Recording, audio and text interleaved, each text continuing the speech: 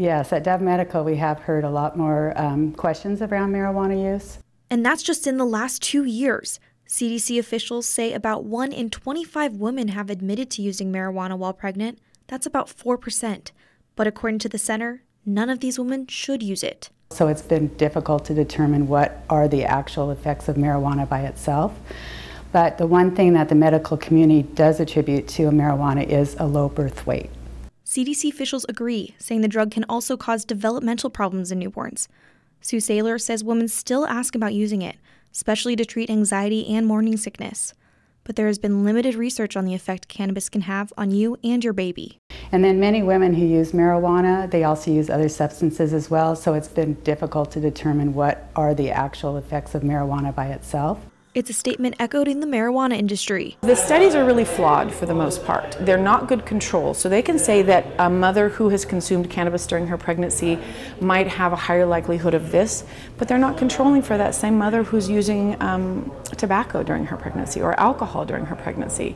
Shamel McKenzie is a co-owner of TJ's Provisions, a recreational marijuana dispensary in Eugene. She says when it comes to serving customers, they stick to only 2 rules. Are you over 21 and do you have a valid ID that we can accept? Are you visibly intoxicated or not? And that's about it. This means pregnant women can still come into the store and purchase marijuana products. McKenzie says dispensaries cannot assume a woman is pregnant. She says they aren't allowed to give medical advice. Now, if the woman comes to them and says she needs help in finding something for morning sickness, they can't tell her that weed is effective. What they can do is tell her about other pregnant women's experiences with marijuana. What we can say is that for other women who have used cannabis for morning sickness during their pregnancy, this seems to be an effective strain, but I think for most bud tenders, they would be even uncomfortable saying that. While Mackenzie is around pot every day, pregnancy isn't something new to her either. Mackenzie has been a trained doula for about 10 years. She says she's been a labor coach for her family long before then. She says what she's noticed in both industries is that most women stop using a lot of things during their pregnancies.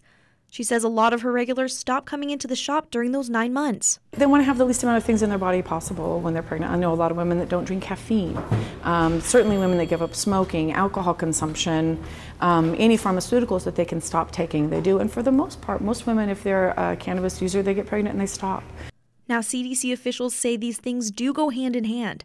They say marijuana smoke has many of the same chemicals as tobacco smoke, and both could increase the chances for developmental problems in your baby. On the other hand, Mackenzie says her job as a doula is to be there for the mother during pregnancy and labor.